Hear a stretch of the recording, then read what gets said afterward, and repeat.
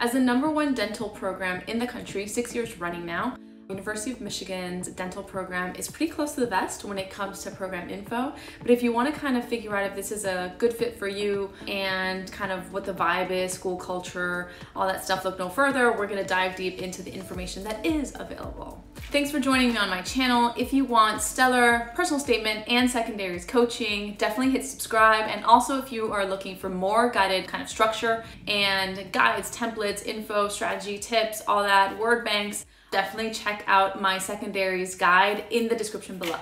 So step 1, let's do the facts. Top US school for research funding, 9,000 living alumni, which is a great network once you graduate.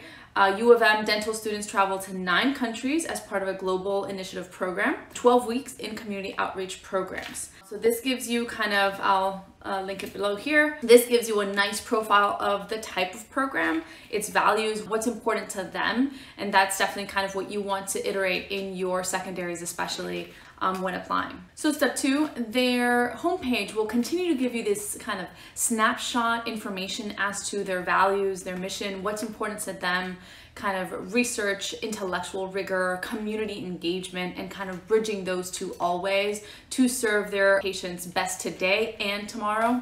And so some of the highlights that I'll kind of share with you guys here, they are the 3 pillars for sure, right? Intellectual rigor, research commitment, and devotion to community. And so we see the top 5 NIH research funded institutions, the De Silva's lab, so it's the translational research focus, and it's for head and neck cancer.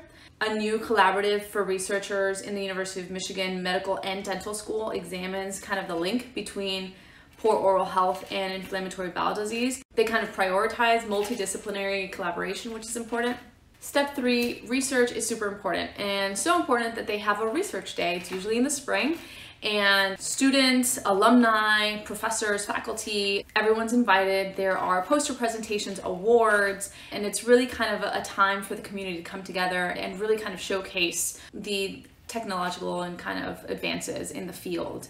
And so it's hosted by ASDA, student group. So students, postdocs, visiting scholars, all can participate. There are basically 2 ways, 2 approaches to being judged for the awards. And so research approach 1 is a clinical public health research initiative. So it's focused on clinical research questions in general dentistry or one of the clinical dental specialties. And then approach 2 is the basic and translational research. So hypothesis-driven projects involving some aspects of basic or translational sciences. So some of the research domains: craniofacial, skeletal biology and disease, cancer biology and therapeutics, tissue engineering and regenerative medicine, and clinical, population, and educational research.